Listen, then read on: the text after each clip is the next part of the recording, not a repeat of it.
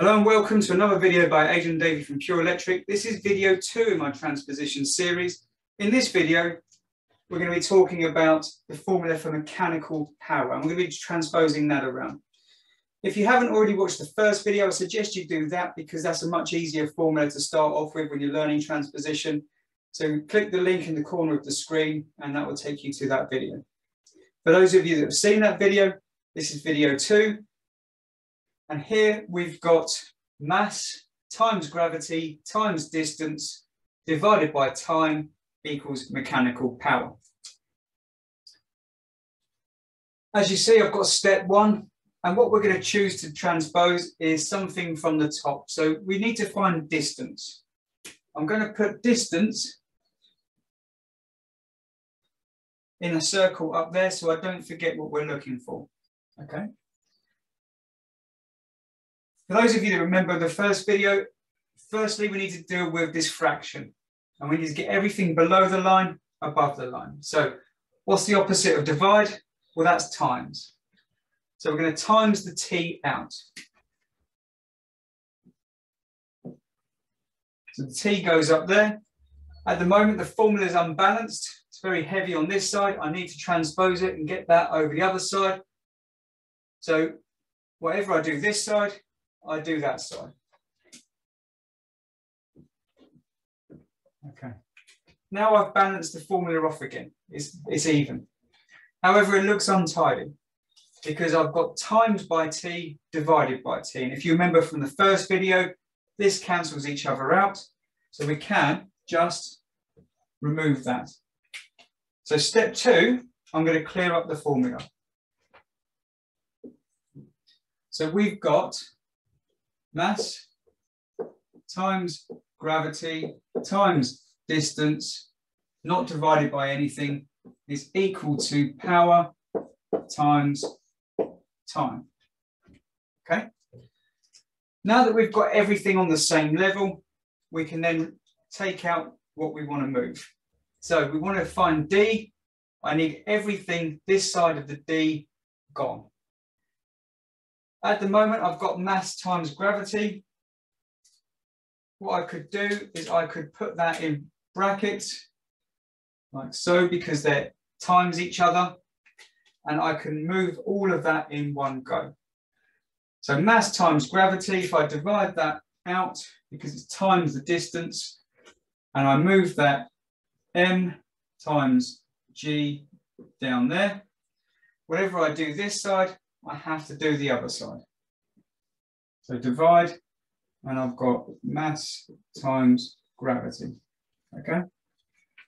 Then what I can do is I can wipe out what I don't need to clean it up, because obviously that and that cancel each other out. So step 3, I've got distance equals power times time divided by mass times gravity.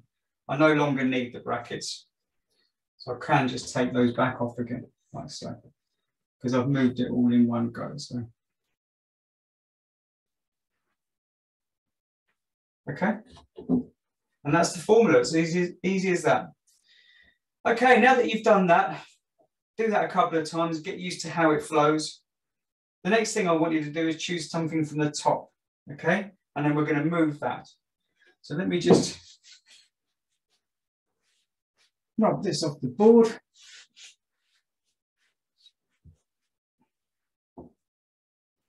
Let's choose T. So up here, in that box, I'm going to put T, because we already had power when we started. Okay, we're going to need to find T. Well, first thing we need to do is get everything that's below up. Now, again, you can move them one at a time, but I'm going to do it together because they're equal and I just want to get them up onto the top. Okay, so I'm just going to put brackets around that again, and I'm going to move that in one go. And I'm going to need some more space on this side. So that to get up here, I'm going to leave that in brackets, m times g, so mass times gravity. Whatever I do that side, I do this side. So M times G. I'll leave it in the brackets to make sense of it all.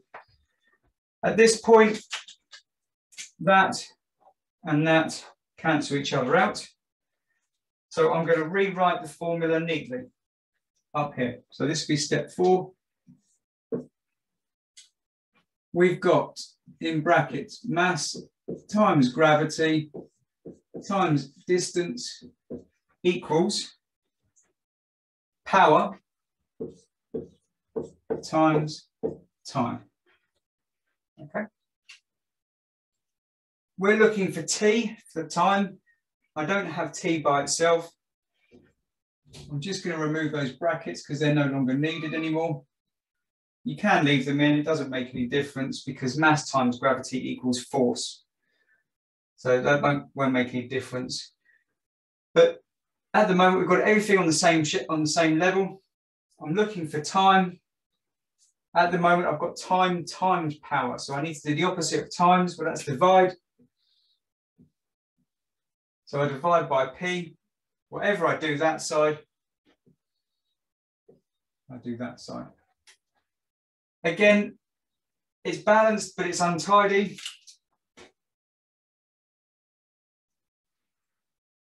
So I just need to tidy it up. Step 5. We've got mass times gravity times distance divided by power equals time. And you can keep moving that round and round and round as much as to your heart's content. Keep choosing something off the top line because it makes it harder. You know, you're pushing yourself a bit more, and just keep moving that round, picking out different things on the top.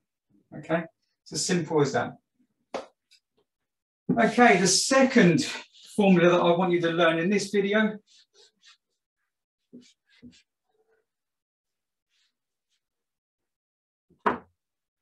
is efficiency.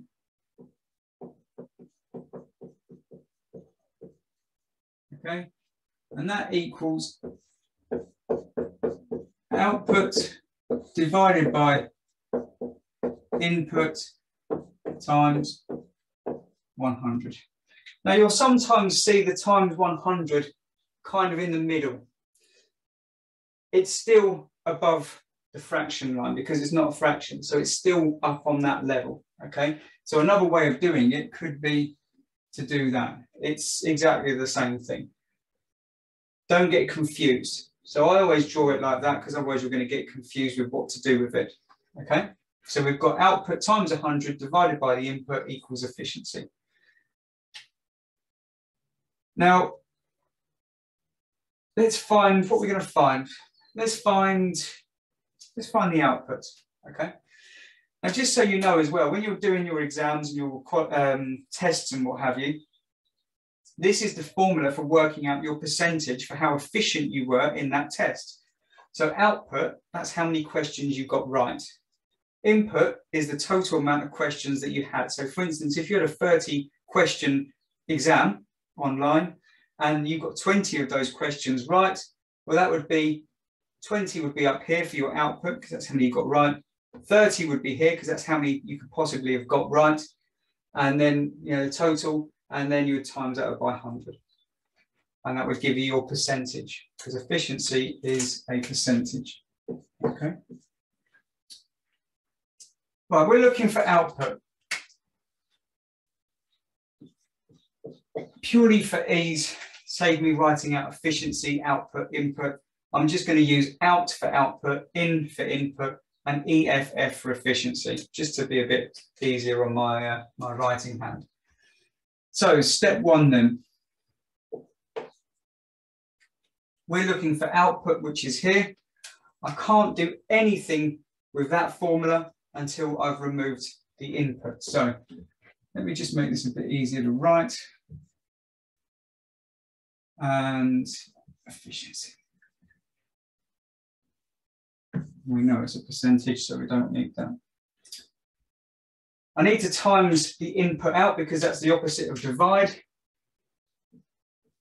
So let's put that in there.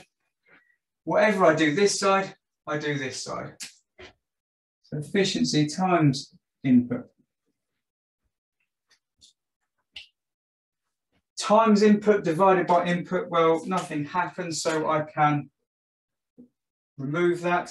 And then just to clean up the formula, step 2, I've got efficiency times input equals output times 100. From my previous videos, you know that I've got everything on the same line. I can now select what I want to select. So I'm looking for output. Output is here. At the moment, it's output times 100. The opposite of times is divide. Formula is unbalanced. It's very heavy on this side because I've added something extra in, so I want to balance it off. I then need to bring that this side, because whatever you do that side, you do this side. This has now balanced the formula up again. However, it looks untidy. So we can clean that up. We can get rid of that and that because they cancel each other out.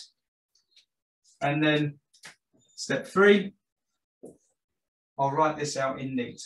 Okay, so we've got efficiency times input divided by 100 equals your output. Simple, right? Now this did take me a long time to learn, and I'm not brilliant at it. Okay, I'm just an electrician, you know, good with the tools. Maths was never my strong point at school.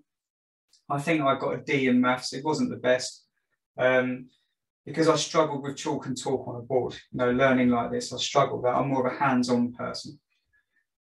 So I feel your pain, but repetition, repetition, repetition.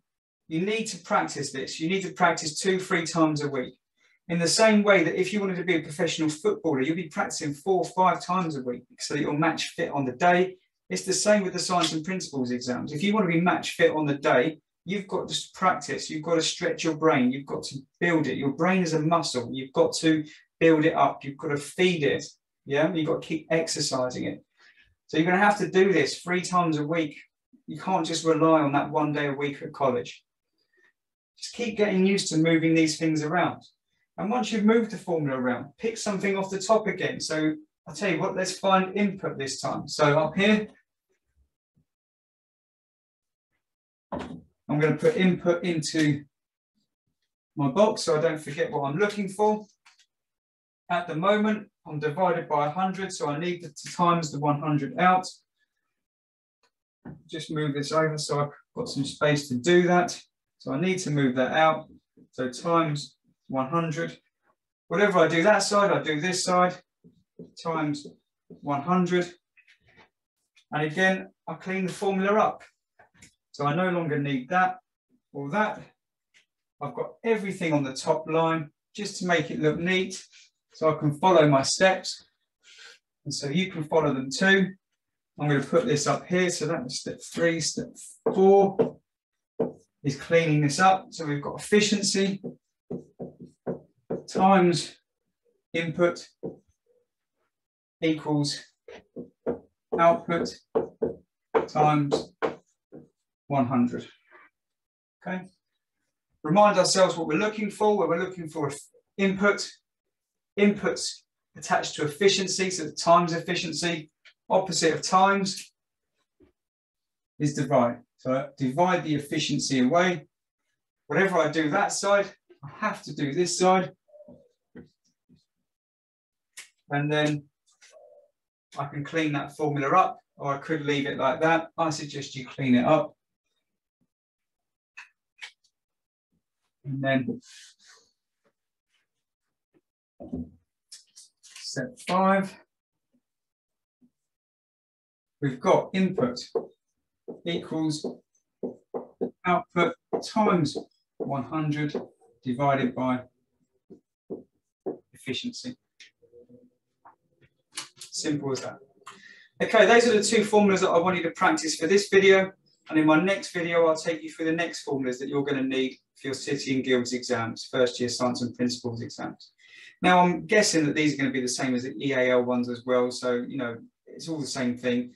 We're just practicing transposition. It doesn't matter what formula you have in front of you. the transposition rules are exactly the same. And, you know, this is like a level 3 qualification. So there's only very low level stuff that you have to learn. Okay, I hope that video has been of use to you, and I'll see you on the next one. Take care.